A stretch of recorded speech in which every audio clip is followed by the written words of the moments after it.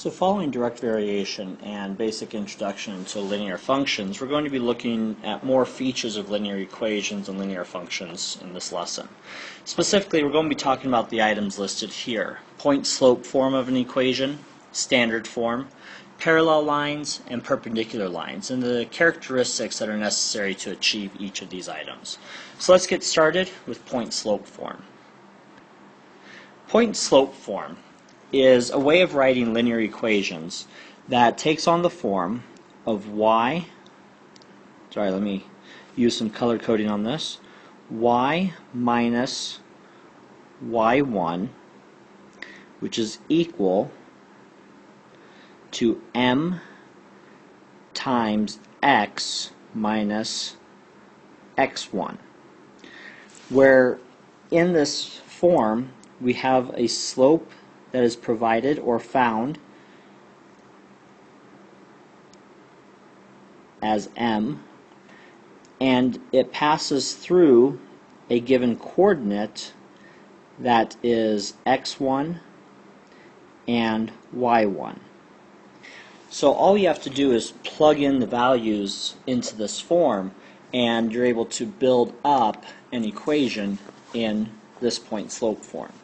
So two different ways of going about this. That's based on whether or not we are given a slope and a point, or simply given 2 points.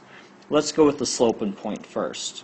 If we're told that a slope is 3/4 and that our line passes through the point 6, -3, then we can use this information to go through and build our point-slope equation. We simply start with our basic form, which is y minus, which is equal to m times x minus.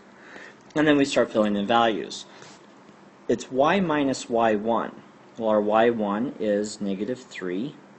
Our slope is 3/4. And our x part of our coordinate is 6. Now, we simplify this expression, or this equation. So we have y, we subtract the negative, that's the same as adding. So it's y plus 3 equals 3/4 of x minus 6. And we now have an equation written in point-slope form. Point-slope oftentimes is the easiest form of an equation to write, because you don't have to go through and distribute, you don't have to find a specific value. It will work from any point with a given slope. So what happens if we are not given the slope? Let's say we're given 2 points. Let's say we're given the points 5, 3, and 7, 7. And we need to go through and write a point-slope equation. Well, in order to do this, we need to figure out what the slope is. Slope, if you'll recall, is the expression of change of y divided by change of x. So how much do our y's change if we go from 3 to 7? That's an increase of 4. And how much does our x change if we go from let me undo that. From 3 to 7 for our y's. How much do our x's change if we go from 5 to 7? Well, that's a change of 2. We simplify our fraction and we have a slope of 2. So now we have two different ways of writing this equation because we have 2 points that are given. We can go y minus 3 equals 2 times x minus 5. Or we can say y minus 7 equals 2 times x minus 7. And both of these are equivalent equations. We can show this by going through and solving each one for y. So in the first one, we end up with y equals, I'm going to distribute my 2.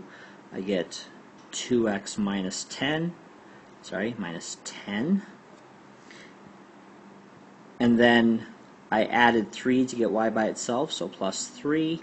I come out with y equals 2x minus 7.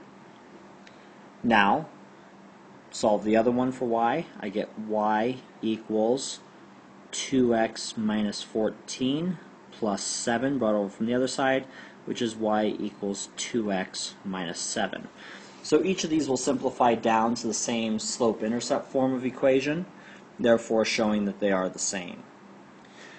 Point-slope form, easiest to work with, just need to memorize the form of the equation. Y minus y1 equals m times x minus x1.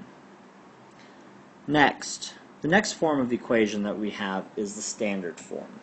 Now, standard form equations are those that can be written after the model ax plus by equals c, and I've always learned it that a, b, and c are all supposed to be integers. So whatever it takes, unless what you're given is an irrational number, which is very rare, a, b, and c are to be positive or negative whole numbers.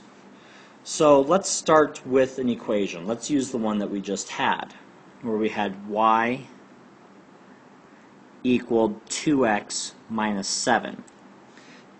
We need to convert this into such a form so that the constant is by itself on the right-hand side of the equal sign, everything else is on the left. If I were to solve this equation, I would subtract 2x from each side, and I would come out with negative 2x plus y equals negative 7. And you now have a standard form. Not always will it come out to be so neat and clean if we're given the equation y equals negative 2/3 x plus 5/6. We need to solve this in such a way so that our constant is by itself and we have only whole numbers. So I'm going to start by adding 2/3 x to each side. So I get 2/3 x plus y equals 5/6, and then I need to get rid of my fractions. So what's the lowest common multiple of our denominators? 3 and 6, and that is 6, and we'll multiply this entire equation by 6. 2/3 times 6 is 4, so I have 4x plus 6y equals 5. I now have an equation written in standard form. When it comes to graphing, standard form is fairly convenient because you simply need to solve for what are called the intercepts. Find out what it takes to make x and y 0, and then what's resulting afterwards. An equation that will work for this, if I have 3x plus 4y equals 24, I make a quick and easy table of x, y values. Say, if x is 0, what does y have to be? Well, 3 times 0 is 0, so if 4y equals 24, then y has to be 6. There's my first point. Now, my x-intercept is if y is 0. 4 times 0 is 0, so 3 times what equals 24? And I get 8. I now have 2 points, 0, 6, and 8, 0, that I can draw my line off of. So graphing from standard form is pretty quick. Just do a table of values for your two intercepts. This covers the majority, or all three forms of equation written for linear functions: slope-intercept, point-slope, and standard. When we're working in linear equations, we do also need to know how to make parallel and perpendicular lines. Parallel lines are lines that will continue on in both directions forever and never meet. So the thing to remember with both parallel and perpendicular lines is it's all based around your slope.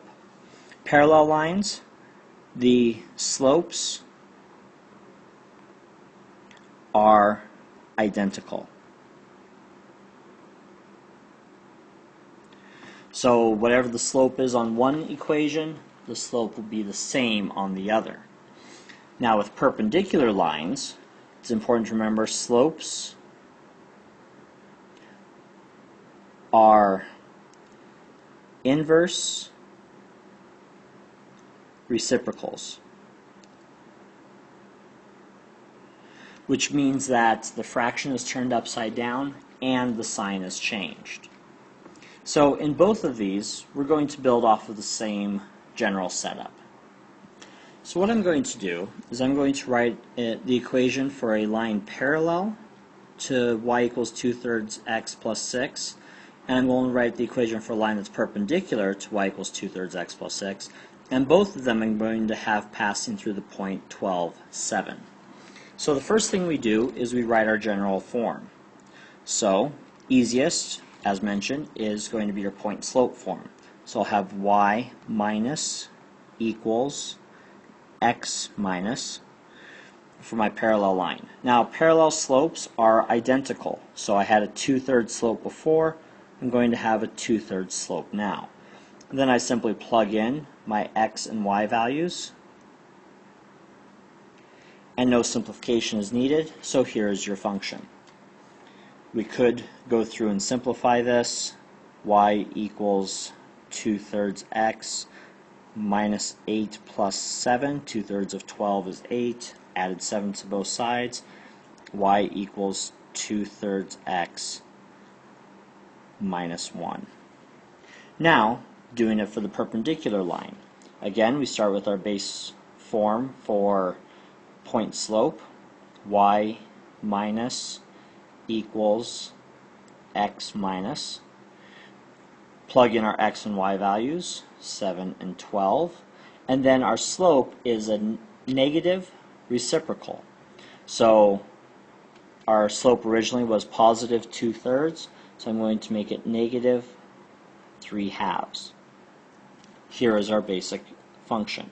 We could leave it this or convert, so y equals negative 3/2 x plus 18 minus 7. 3/2 of 12 is 18. Negative times negative is positive. Now, simplifying this, y equals negative 3/2 x plus 11. So I now have equations written in both forms, parallel and perpendicular, for both point slope and slope intercept from the given data. These take a little bit of practice, remembering which type of slope works for which one. Go back, review the lesson, take notes, and be ready to use this material.